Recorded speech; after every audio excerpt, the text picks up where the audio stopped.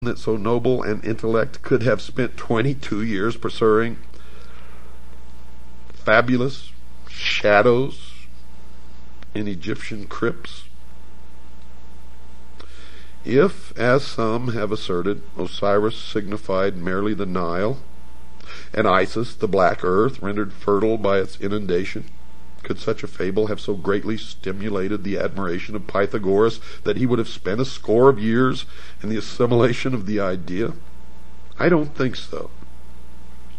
Or again, would he have spent this great length of time, the very best years of his life, in memorizing the myth-encrusted history of an ancient king who at some remote period had reigned in Egypt and whose memory seemed sufficient to inspire a vast civilization for some 6,000 years? By the way, that's the exact number of years in the calendar of the Mystery School and of the Freemasons. Or would he approach the matter from another of these explanations? Would Pythagoras have pounded himself for a score of years against the walls of Memphis and find himself fully rewarded by being informed with bated breath by some archimagus that Isis is the dog star? I think not. It's not impossible that in the course of its long and illustrious history, folks, Egypt devised many opinions relative to her sacred myths, but no such explanation as involved Egypt alone, her histories, her heroes, or her agricultural problems, could have caused illustrious men from all parts of the world to have visited her in quest of essential wisdom, the central core of which is the myth of Osiris, Isis, and Horus, known as the Osirian cycle. The Nile meant nothing to the Greeks, who cared little whether it rose or fell. The sneezing you hear in the background is my dog Sugar Bear, who always accompanies me into the studio to do these programs. Not Egypt, but the Umbos of Delphi was the center of their universe in Greece, and local fables derived from Egypt's 42 gnomes could never have won for the double empire its illustrious reputation as patron of all learning, human and divine. So we must look deeper. And look deeper we did, folks, and what we found is amazing. For we found that Osiris and Isis and Horus were not ever have meant to be, nor were they ever real people or real gods or spacemen who came from some other world. Not at all. As we have found in our research, and as I have found in my over 20-some-odd years of research into the mystery schools, they are like all the other symbols of the mystery religion. For the public, for the profane, they are the exoteric, and you may make of them what you wish. The adepts, the initiates, the priests, they don't care what interpretation you give the exoteric meaning. And the esoteric is so entirely different from what you may suspect that the answer will surprise you. You see, we cannot be deceived by the obvious, and you can never be deceived by the obvious, or even consider the obvious when looking at any of the mystery religions or the secret doctrine. And we cannot allow ourselves to be misdirected by the evident subterfuges, the deceptions of these ancient priests, who so carefully concealed their arcana from the uninitiated world that we, at this late time, may even doubt its existence. Yet now, today, it is thriving to the point that it controls all levels of our society, military, and government. The ignorant, the sheeple, even among the Egyptians, might derive their inspiration from the processionals and rituals of the state religion, but that's just for the sheeple.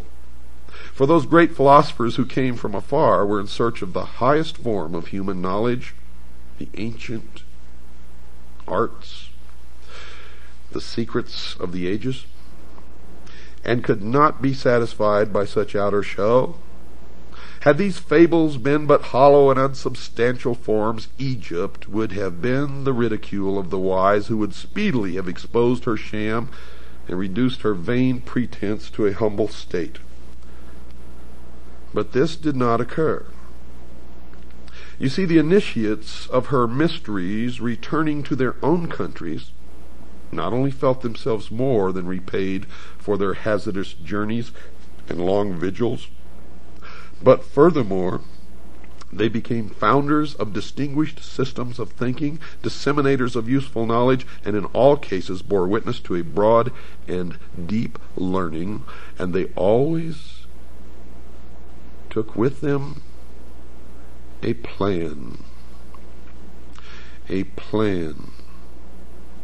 for the unfoldment of a world utopian government, which plan still exists today and is still being carried out in secret as the completion of the great work. Osiris describes two famous columns erected near Nysa in Arabia, one to Isis and the other to Osiris.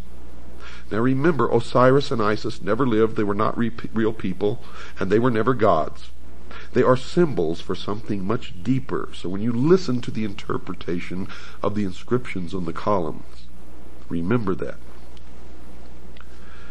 The column to Isis bears this inscription, quote, "I am Isis, queen of this country. I was instructed by Mercury. No one can destroy the laws which I have established. I am the eldest daughter of Saturn, the most ancient of gods. I am the wife and sister of Osiris the king. I first made known to mortals the use of wheat. I am the mother of Horus the king. In my honor was the city of Bubastis built. Rejoice, O Egypt, rejoice, land that gave me birth." Unquote. The column to Osiris bore these words, quote, "I am Osiris the king, who led my armies into all parts of the world, to the most thickly inhabited countries of India, the north, the Danube, and the ocean. I am the eldest son of Saturn. I was born of a brilliant and magnificent egg, and my substance is of the same nature as that which composes light. There is no place in the universe where I have not appeared, to bestow my benefits and make known my discoveries." Unquote. And the rest of the inscription, of course, was destroyed. Now, while the inscription on the pillar, or the obelisk in honor of Isis, may be veiled, the inscription on the obelisk dedicated to Osiris is certainly not. He was born of a brilliant and magnificent egg, and his substance is of the same nature of that which composes light. There is no place in the universe where I have not appeared. Osiris, of course, was the sun. In examining Plutarch's treatise, the introductory remarks appear of special significance. Yet, folks, these remarks are wholly ignored by Egyptologists, who are content to confine themselves entirely to the fable which constitutes the larger part of the writing. If Plutarch, by any word or symbol, reveals even a small part of the sacred mystery, it is to be found in the following words, quote, "For Isis, according to the Greek interpretation of the word, signifies knowledge, as does the name of her professed adversary, Typhon, signify insolence and pride. A name, therefore, extremely well adapted to one who, full of ignorance and error, tears in pieces and conceals that holy doctrine, which the goddess collects, compiles, and delivers to those who aspire after the most perfect participation of the divine nature." Now, if you have a keen intellect, you can all decipher everything else that I'm going to tell you on this program, and probably the next one, in that short paragraph. And I'll let you ponder that as I continue. Osiris, the black god of the Nile, must be regarded as the personification of an order of learning, for Plutarch identifies him beyond question with the holy doctrine or the mystery tradition. Now remember, I told you Osiris is the symbol of the sun.